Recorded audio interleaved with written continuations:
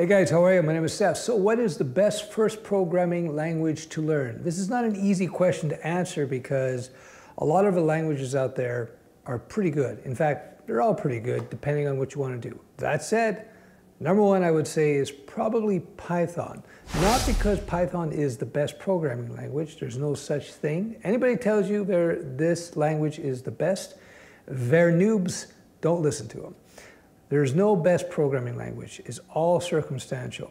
The reason I would pick Python as the best first programming language to learn, and let me emphasize to learn, is because the code that you write, the Python code, or as nerds would call it, the syntax. Syntax is a nerd term that means the code that you write. Anyway, the code that you write in Python looks like English. There's no funny symbols and stuff like that. So it's kind of approachable.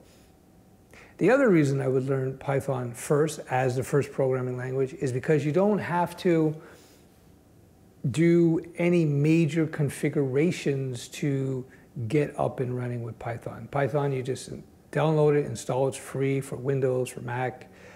On Mac, it's built in. Who knows, maybe the latest version of Windows is built in as well, but it's easy to download, install. Bing, bang, boom, Bob's your uncle, away you go, you start writing your code.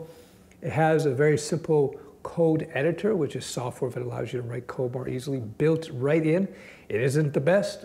I wouldn't be writing commercial code with that code editor that comes with Python, but for learning purposes, it's fantastic.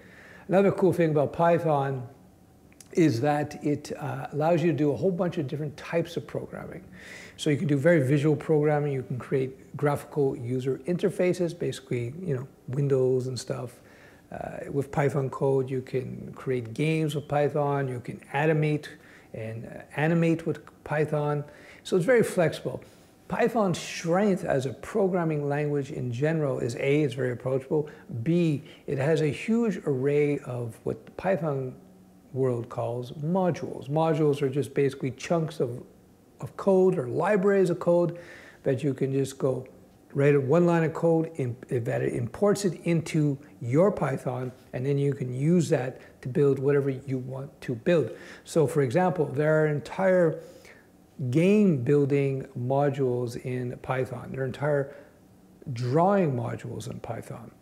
So, and again, there's even modules in Python where you can order pizza, apparently. So it's pretty cool that way. So you can experiment with different types of programming with Python.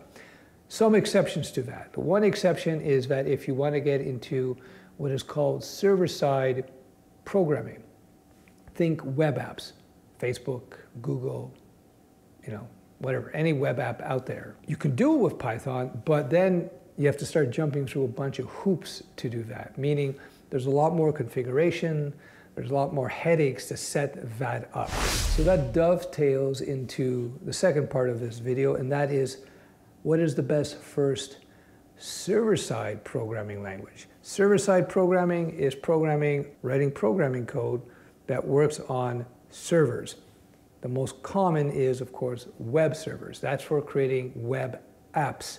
There's many different languages that you can use to create web apps. Python, Java, C#, JavaScript, Perl, PHP, Ruby. Don't use Ruby. That's a joke. My Ruby joke is just an ongoing thing. Ruby's fine as well, although it's not my first choice. If your goal is to get into server-side programming where you're building web apps, then Python is not my first choice. No question about that. My first choice would be dirty old PHP. Now, PHP is kind of like the red-headed stepchild of the programming world. It's kind of like the programming world's pornography. Nobody likes to admit they use it, but PHP is used all over the place.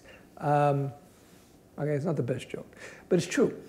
If you actually look at the PHP world, what you'll see is that you have a group of very loud anti-PHPers out there, typically people who've never actually written PHP code, and they hate it.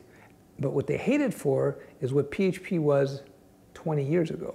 And then on the other side, you have PHP being used quite a bit. Go out there, check all the statistics. In terms of web apps and websites, PHP is king. PHP is so widely used. A big part of it is because of WordPress. WordPress is a super popular CMS, a content management system, and a blogging engine. Well, it's become a full-fledged content management system. Anyway, a lot of websites use WordPress, and WordPress, of course, is built on PHP. Not only is WordPress built with PHP, Drupal, another pretty popular content management system, is built with PHP, and there's many, many others. PHP is just so widely used because it's so approachable when it comes to server-side programming that it's by far the most widely used server-side programming language. Anyway, why is that? Well, number one, it's been around for a long time, but so has Python, so has Java, so has C#. But here's the thing. The PHP guys, the creators, they made it really approachable in terms of getting up and running with PHP. With Ruby, with Python, with Java, with C#, there's a lot of configuration you have to do to get your code to run on a web server. It's a bit of a headache, more than a bit of a headache. Whereas with PHP, all you do is upload the PHP page. It's kind of like a web page. You upload your PHP code to the web server, and it just works. It's that simple.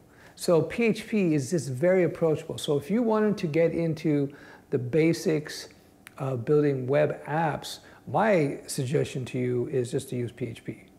Why? Because it's just so approachable.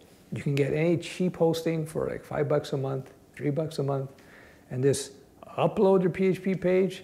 Bob's your uncle. Most web servers these days, especially if they're Linux-based servers, which is the vast majority, they all run PHP by default.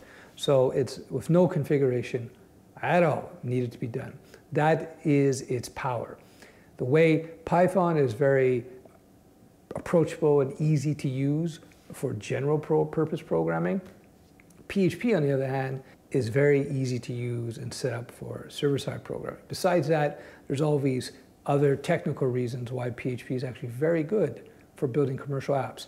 I know my own app, Studioweb, at studioweb.com, we were looking at different technologies. I was looking at Node, I was looking at Java, C#.NET. It came down to PHP versus Node. I went with PHP for a bunch of reasons, which I will not get into now. But again, and then there's Facebook, PHP, and I know a friend, one of my former mentees, his whole software stack is based on PHP, and they got a huge user base. It works fine, it's not a problem. Anyway, there you go. If you want to learn general programming, Python is my first choice. If you want to get into server-side programming, understand that whole thing because it's a different game. You got to understand the server versus the client, the request-response model, how that all works together. That makes a big difference. PHP is my choice there. So there you go, Python, and then for server-side, PHP. I hope you found this useful. My name is Stef. Some people call me Uncle Stef, and I have a mentoring bootcamp, very unique. Check it out. Nobody else does it like I do. All right, that's it for today. Bye-bye.